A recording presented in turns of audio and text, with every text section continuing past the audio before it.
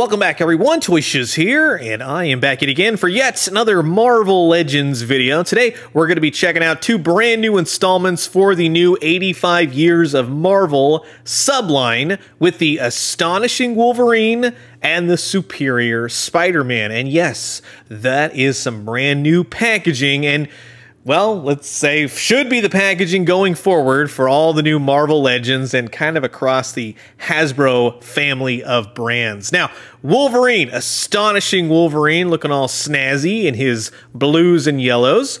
Quite a few accessories in the box. That's always nice to see. Again, Marvel celebrating 85 years, which is all kinds of crazy. And I like just the artwork all over the box. That's a nice touch. Here's the barcode. Mine came in from Entertainment Earth. And just give me a second, I'll do my little spiel, but that's coming up just as a heads up. The Superior Spider-Man. Now, I actually enjoyed seeing Otto Octavius as Peter Parker as Spider-Man. That was fairly interesting when they did that back in the comics, and I enjoy the artwork, the box, everything looks good. I'm not saving the boxes, these are all going to be ripped out, but for those of you that are inbox collectors, you probably will like it. And here's the barcode. Likewise, these will hit stores, but like I said, mine came in from Entertainment Earth, of which I'm going to tell you about them right now. So if you are interested, you can head over to entertainmentearth.com. You can pre-order both of these if you'd like, or if you see something else there, anything over 79 bucks, it all ships free. If the item is in stock, and that's key, my links will give you an automatic 10% off. So maybe buy stuff that's pre-orderable, maybe buy stuff that's in stock, save some cash, hopefully, with the prices on these figures. Yikes, 25 bucks for Wolverine, 30 bucks for Superior Spider-Man, just as a heads up. But we're going to see how these all stack up in relation to the price, Marvel Legends, just the collectability of them in general. So sit back, relax, grab yourself a nice hot cup of coffee. This is a look at the brand new Marvel Legends from their 85th anniversary line of Marvel, not Marvel Legends, that's key, the Superior Spider-Man and the Astonishing Wolverine.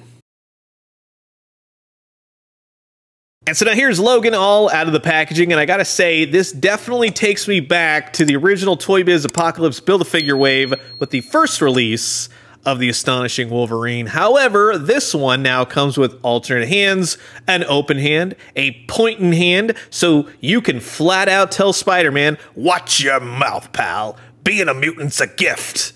Cal Dodd did it much better, but you get the idea. And yes, he also comes with fisted hands, of which the claws are retracted, and you have the silver outlets painted on top of the gloves. You also get an unmasked Wolverine head portrait. If I've said it once, I'll says it again. This is one of the best unmasked Logan head portraits that Hasbro Marvel Legends has ever done. The hair looks like hair. It doesn't look like a hair helmet. He doesn't look like a grandma. The paint is gorgeous. They did a great job. With the actual head portrait on the body, yeah, I would say that that looks pretty cool. I'm not going to say that I'm going to use it, though, because this Wolverine head portrait is stellar. I absolutely love this. It's a grit and teeth angry. He just looks mean, and that's what I want to see with a Wolverine head portrait. The claws are great. The colors are great. Even though I will say this is not going to be my ideal costume for Wolverine in any way, shape, or form, it's close enough to what I like for Wolverine, yellows and blues and all that. The yellows fairly match one another. That's always something with Wolverines and such. It's just always a thing. The yellows of the costume match, but then when you see the yellows on the boot right there, because they painted them, they're a little bit of a darker yellow. If it's supposed to be the same as the costume, if it's supposed to be different, it doesn't look bad, but you can tell that that's painted, that's plastic, if that makes sense. I like all the little nuances of the costume, the folds, the peg holes on the bottom of the feet, in case you need to stand him up, but he stands pretty well on his own. The arm hair, well done. I like the transition. It's only on one side, but there is sculpted arm hair in the actual flesh, so it's not very jarring to the eye. You're like, okay, yeah, there's still hair there. I get it. I like how they did that transition.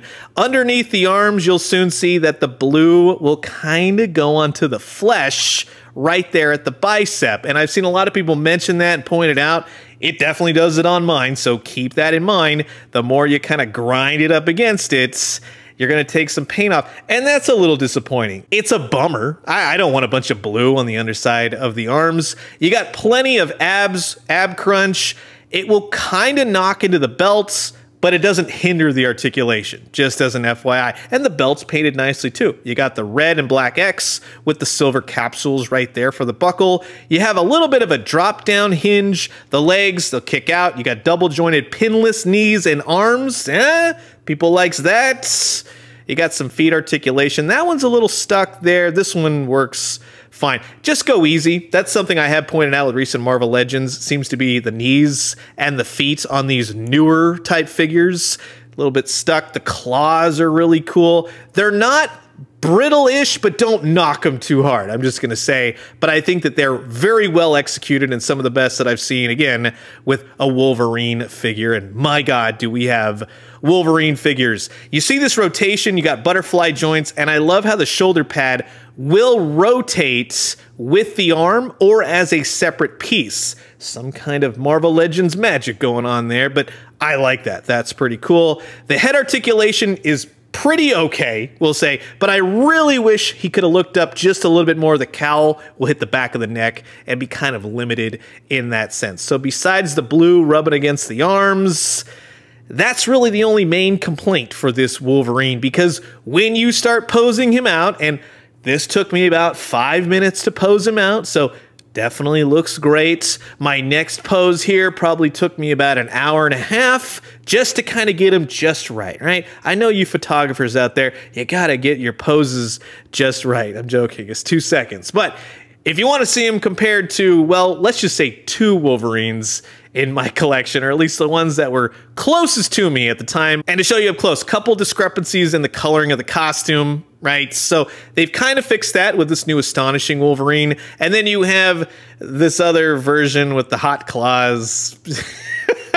And yes, other head portraits, for the most part, that are unmasked will work with this figure. So that's always nice to see. In terms of the height, Lady Deathstrike, Nick Fury, those will line up just right. He is a smaller Wolverine. He's a bit of a newer type body Wolverine. I would say a little bit better in proportions overall, which is nice to see. I'm glad that they're making gradual improvements, but he is another Wolverine. Just keep that in mind. And I want to give a shout out to Always.Collecting for messaging me and giving me the heads up to get that G.I. Joe Duke that just came out, put the Nick Fury head on there, and I got a little bit more work to do, but it's going to be a nice Punisher Arcade Nick Fury one of these days. But in accordance with Wolverine, the Astonishing Wolverine, versus the superior Spider-Man, well, let's see which one stacks up to be the highlight. So in terms of the superior Spider-Man, at the higher price point, you do get more accessories, bigger accessories, more of a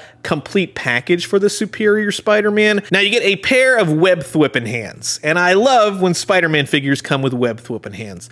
But you know the other thing I love when Spider-Mans have it? Webbing. You know, like on the box and the artwork when they have webbing? Not having webbing come with Spider-Man is like not giving Luke Skywalker a lightsaber. Why? Why don't Spider-Man figures in Marvel Legends come with webbing? And functional webbing, to say the least. These extra hands, these clawed hands, are awesome. Black on one side, red underneath, really makes this superior Spider-Man look extra sinister. The head portrait has a nice reflective sheen to the eyes. A little bit of a silver kind of reflective sheen. I like that. It looks good. The webbing, though, amidst the Spider-Man head portrait is awesome. It really does relay home, this is off. Something is off about this Spider-Man. He looks mean and sinister with just looking at you, and the webbing definitely portrays that. You do get 4 Waldos, I guess that's the official name for these claws. We've seen it in the MCU. Iron Spider-Man had them, Superior Spider-Man had them. They are cool for any other Spider-Man besides actual Peter Parker Spider-Man, even though this is Peter Parker, but it's Ottawa. You get what I'm saying. Multiple points of articulation, and I would tell you honestly, just get to know the articulation, all the segments of these Waldos. You don't want to twist anything wrong, force anything, and snap. You can kind of see the little bit of a stress when you move some of these. And to let you know how they feel, they're more of a solid gummy, if that makes any sense, of which you take this end and plug it into his alternate backpack with the 4 portholes. So again, that's a nice touch. You get 2 backpacks. You got 3 prongs that clips into the Superior Spider-Man's back. It perfectly adheres to him. And you have a equally as cool Superior Spider-Man. It's just an interesting Spider-Man. And like I said, I was interested in this storyline. I think they took it a little bit too far. But in the beginning, it was kind of cool. And I like this costume. The reds, the blacks, all the various webbing. That's cool. Again, makes him look very sinister. If you look at the head portrait, now when they revealed this figure, they had said that they're going to do kind of a reflective lens to it. Like he's swinging through New York, you see all the reflections of the buildings. Yes and no. On one hand, I would say, I like this, keep it going, push it. Let's see what you do on the next round. On the other hand, it's kind of jumbled, but it's still cool. I like it overall. Again, the mask, all the various webs down to the black spider that bleeds into the costume. This backpack right here simply comes off. That's just the standard. It won't be able to attach the Waldos. You can clearly see all the peg holes on his back, and then you have the other backpack which has all the portholes of which you can adhere all the Waldos. Right here though, I like that they finally gave him the gauntlets. The previous Superior Spider-Man left a little bit to be desired, although they were working off concept art, I believe they said. All the nuances of red within the black. Overall, I think they've achieved the costume that you see in the comic books. In terms of the articulation, plenty in the arms, plenty in the legs, the torso, the head. Everything moves how you would want it, except for the butterfly joints, which I think, at least on mine, are a little bit stuck. At first, I thought maybe I was jamming it into the backpack. I'll take it off so you can see. They're just a little bit stuck. One side was stuck more than the other, so go easy. Perhaps heat it up. Go the whole NECA Toys route if you so desire. Just don't force anything, but eventually you will get some movement. But I can't honestly tell you that the butterflies make all that great a difference.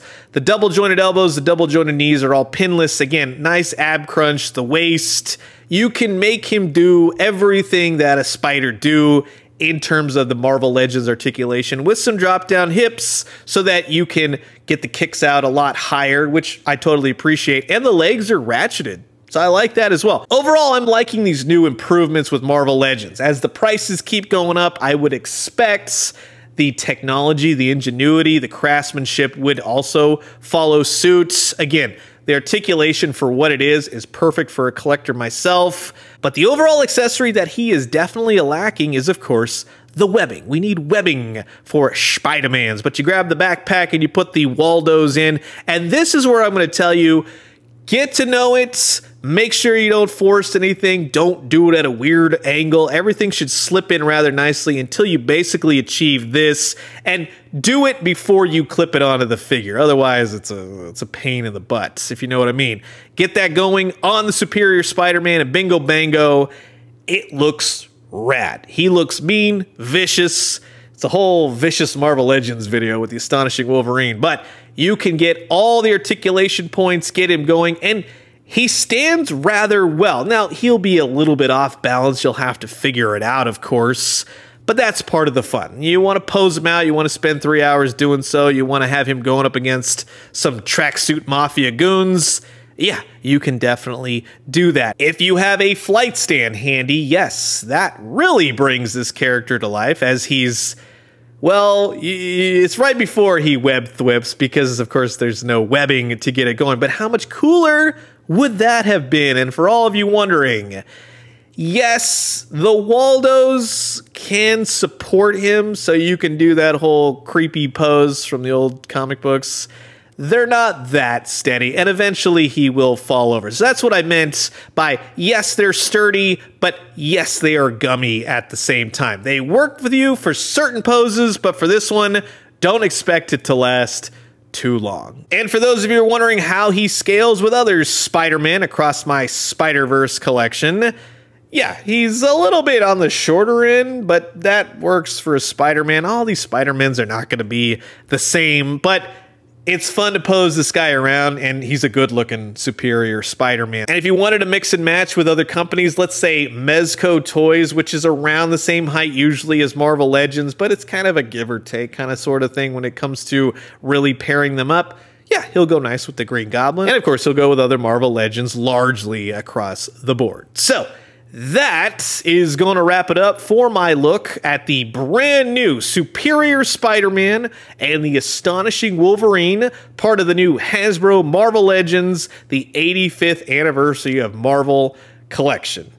Every time we talk about toys these days, there's like a paragraph to get you there to describe what we're actually looking at. I would say, if you're not sick of Spider-Man and Wolverine by now, you're probably going to get them, and you've probably already gotten them. With a couple exceptions of the paint rubbings on the Wolverine, that would be the main hiccup for me. Otherwise, I think it's a pretty solid Wolverine. He looks cool. I love the extra hands and the head portrait, and everything about the Superior Spider-Man works, minus the webbing. So, you've heard my thoughts, and now I'm curious to know yours. Comment below, let me know. Let's talk everything Marvel Legends, and I'm going to leave you guys with that. As always, drink some great coffee, eat some great food, but most importantly, remember, you'd think I'd learned my lesson with the Marvel Legends. Like, just be done, right? Just be done by now. But then a Ghost Rider showed up, maybe a Son of Hulk, maybe something else. We'll see. We'll take a look at it coming up soon. And when we do, let me know what you found. I'll talk to you guys soon. Adios.